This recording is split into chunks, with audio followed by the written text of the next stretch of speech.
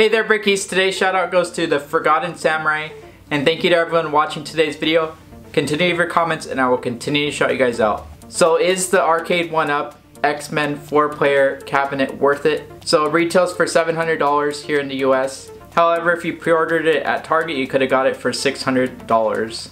So is this worth it? You are getting a light up marquee, a light up deck protector, Wi-Fi capabilities, a custom riser, a custom stool, and you're getting 3 games included. So for $700 or $600 depending on if you got it from Target or ARCADE1UP's website. It is a 4-player cabinet in the arcade.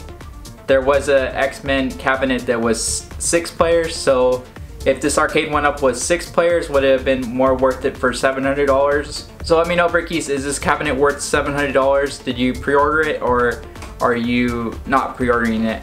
Let me know in the comments below.